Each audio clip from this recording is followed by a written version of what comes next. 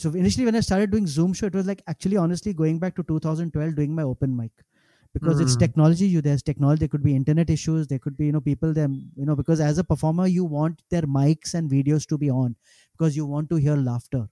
Correct. But some people are not comfortable starting their mics and their videos, whatever. So I beg people, at least we give me like a 25 or 100 tickets, at least 25 30 people should have their mics and videos on, which typically happens.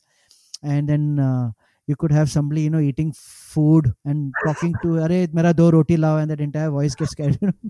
Somebody burping on the loudly on his mic. So all those things which you have, that you remove jokes out of those also.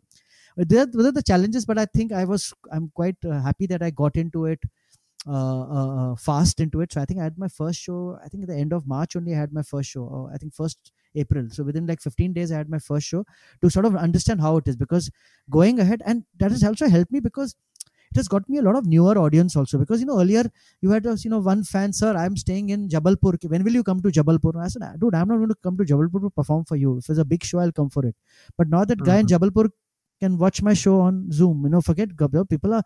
I've got fans from Argentina, Australia, from some West Indies islands, obviously Indians who have Correct. even who. I So guess that the has opened up. geographical. So it's just opened up, and I think just like how work from home is sort of becoming the new norm.